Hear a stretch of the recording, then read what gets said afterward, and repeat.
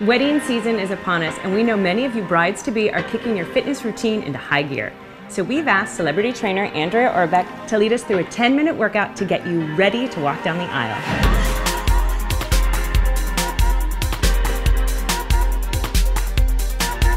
Hi everyone, with me today on this bridal workout is Susie and Gigi. We're going to take you through all the necessary moves to get you ready to walk down that aisle to your honeymoon and beyond. Let's get started.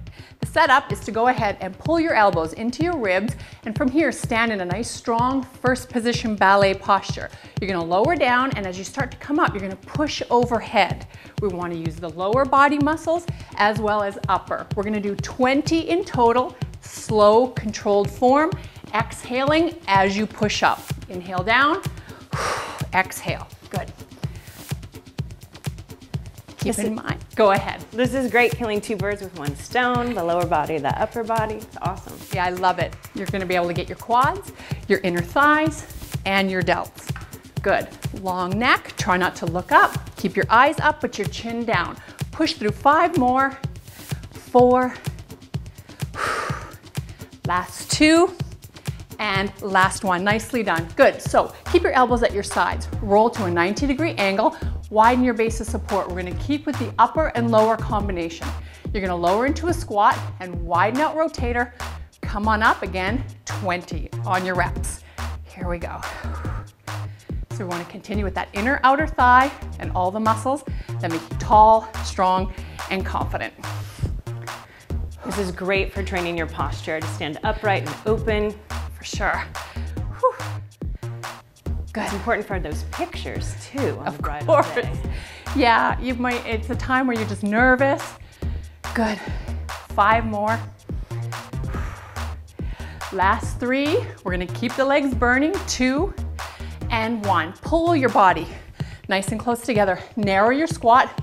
Lift your elbows. Pull your shoulders down and back. And again, coordinating upper body posture with lower. Elbows to knees as you squat down. Good, and then stand up and strong squeeze of the bum. Lower down, 10 reps as we finish out the legs. Drop down. Very good. Let's go 5 more. Change is coming. We're gonna add a little bit to the hips in 3 and 2. Good, and 1 from here. Weights down at your sides. I'm gonna have you continue on with a little bit of squats, but we're gonna add twist and abduct the hips. Looks like this. Drop down, raise up a leg, drop down. 20 is your rep count. Keep in mind, you don't wanna slouch, you wanna squat that weight of your upper body and your dumbbells into your tush. Lift up strong, breathe and lift. Good. Whew. Makes you wanna get married. It's good to work the outer thigh and the outer glutes and the hips. This is great. I agree. Great on a honeymoon. Let's push 4, 3, 2, and last lift. Nice work. So we're going to go ahead and take this booty work and pop onto the floor. So now that we're on the floor, go ahead and pop onto your hands and your knees. The stance is shoulder width apart. Nice open fingers. Find your posture in the movement by pulling your shoulders down and then transfer your weight onto your elbow. With one leg and a straight back, go ahead and press it out with a flex toe. Find your bum in the movement, keep your back straight, and now slowly for 20, push your knee up and then pull it underneath your ribs. Here we go. So you want to make sure that your form is always strong in the shoulder blades, abs are super tight, and you're using your bum to lift the weight of your leg. Good. I can feel it working. Me too.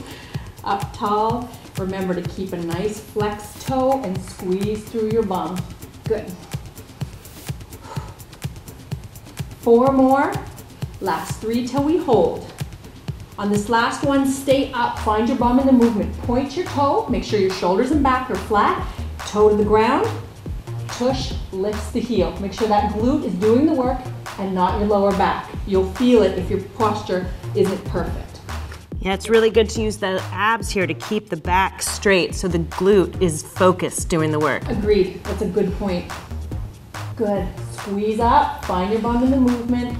Nice relaxed posture. Hold through. Push up. 4 and 3, 2. Hold the glute. Hold, hold, hold.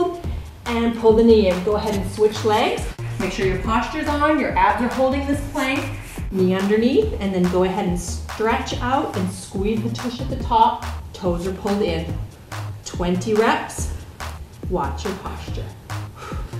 Now you're gonna feel a little bit of the tush. You're gonna feel some of that weight bearing on the opposite side. That's normal, it's holding the posture in.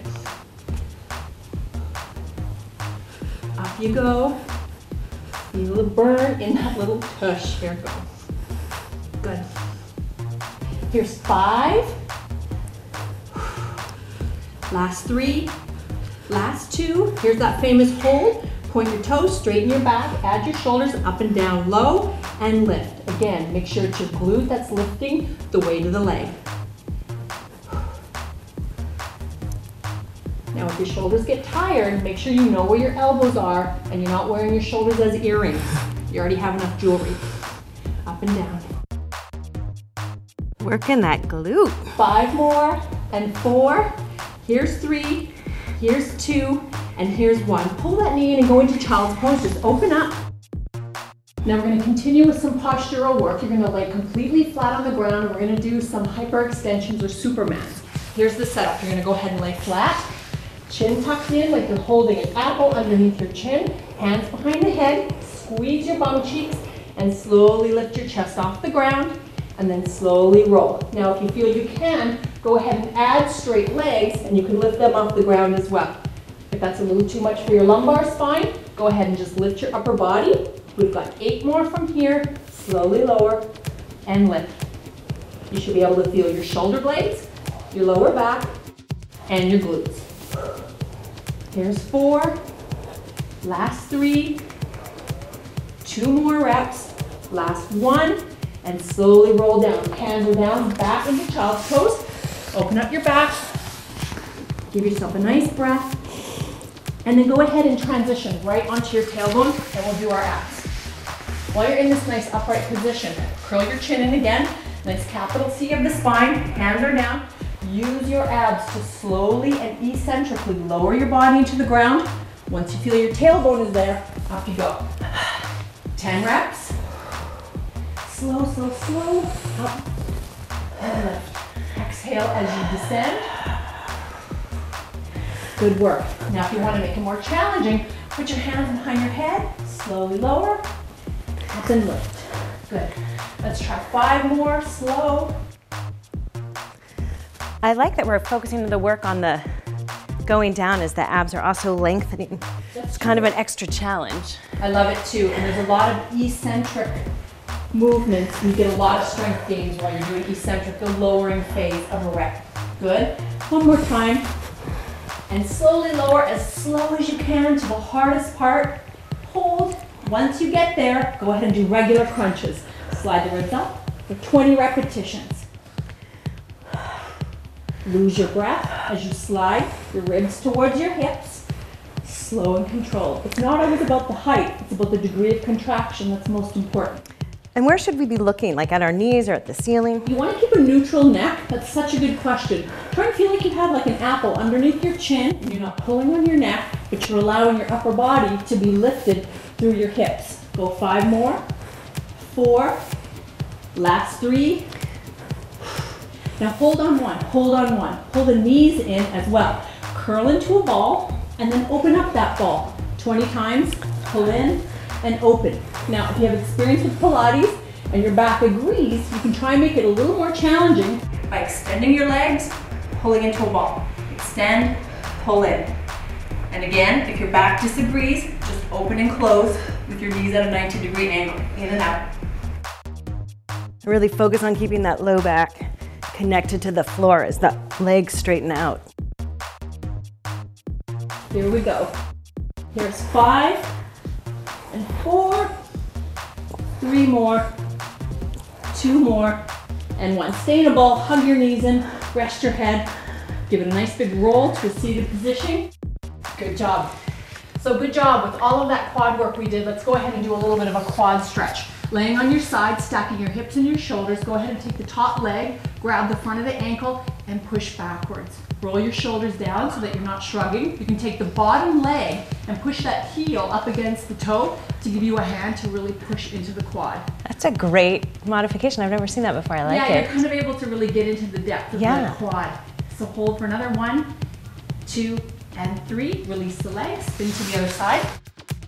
It's kind of like an assisted stretch. Yeah. Here we go. We're going to hold for 10 more seconds, up and through.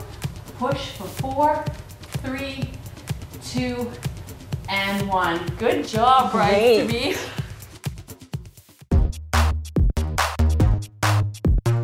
These moves will have you ready to walk down the aisle in no time. Thanks so much, Andrea. You're welcome. See you next time on FitSugar TV.